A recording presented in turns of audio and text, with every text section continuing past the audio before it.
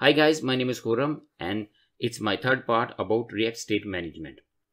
In this part, I will cover context API, which is another approach to manage the state in React applications. So let's see how we apply context API in React projects. I have an example project where I have two components. One is employees list, which showing all the employees in the list, and the second is new employee.js, which actually showing a form so I can add a new employee in the list. Beside these two components, I also have a state which is actually sharing by these two components. This is an acceptable solution because right now I am having only two components. But this is not a good solution if I have many components, because in this way I have to pass state to the many components in the form of props.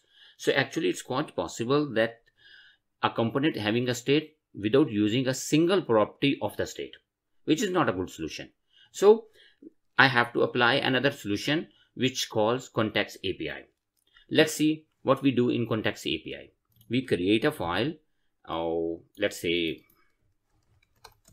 employee context.js, and then we attach the state or move the state from app.js to the context API. In this way, the state becomes a global state and it can be shared by any component by declaring himself or itself as a child of the context file. Now let's see how we do it in coding. This is my app.js file and it having state. So first I have to create a file so we can move this state to the context file.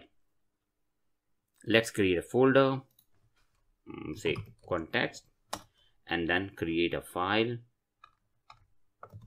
employees context.js. In this file, actually I will export two things. First context and the second is data. So let's export the first. Export const, and it says employee context sim context, and it will create context, and it's a function and it's a part of React basics. So let's create context from React. Now so the second thing which I have to export is data. So say export, and it's const, we say employees provider L provider, and it's a function, and it will return something. I will discuss this later. Now let's move the state from app.js to new context file. So delete this one and pass it here, and beside this one I also will copy hook import, and let's mention here, actually instead of this one just right here. Okay, now how to expose this data or state to the other components? This we can do that through employees context. So let's do that. In return dot provider, and anything which I will return in the form of value here, it will be accessible in all children. So we are returning an array, so just mention here. Now which components are actually children or children of this context API? All the components which I will mention here will be children, or actually instead of writing all the component name, I can write props.children or simply children, and just paste it as well. That's it. Now we have created a context and we have to do this only once. Now before to use in any component, child component, we have to wrap all the component calls, actually children component call, with this provider. So just copy this one and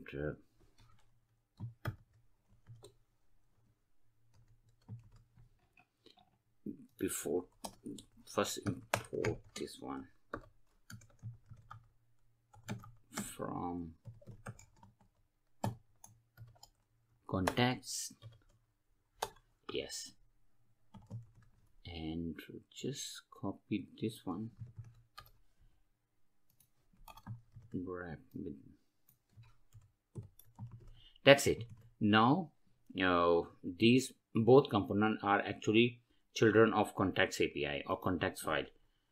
Let's delete for a second and access the state in employees list, which showing all the employees. I'm going to delete this one because I'm not using props anymore, and just employees list. This is the file, and have to delete it as well. And let's see context, and it will return employees, and set employees is a function, and here we actually use the context and it's a function. Let's use this one, import from React, and the second thing is use context, and what it will use, which context it will use this context, employees context. Let's import this one from contacts employees, and yeah, that's it. I think hopefully it's working now. Yeah, so now we are using state in contacts API in our first component. So let's double check it. This is our state. Let's delete this one. Yeah, so it's actually working now. In the same way, I can use contact state in my second component. So I can use state in my other component as well, but I'm not going to implement this one because it will take some time. So result is we have updated our solution. Instead of passing state in the form of props, we are having a global state and any component can use it. That's it. Now before to move, let's talk a couple of points, actually 2 points.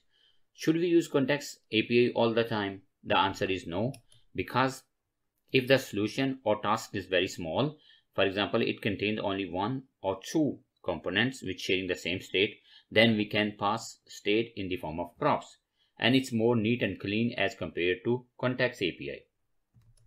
Second, should we use redux instead of contacts API all the time? Or then again answer is no, because redux comes with many boilerplates, and even to change a small information we have to change minimum 3 files. But this is not the case with contacts API. It's simple as compared to redux, and if the project is not too complex, then you can use contacts API, and even we can use multiple contacts APIs file or contacts file, so different components can use different files. And at the end we can use new hooks like use reducer to make contacts API more readable or more valuable. That's it. Thank you so much for watching and have a very nice time.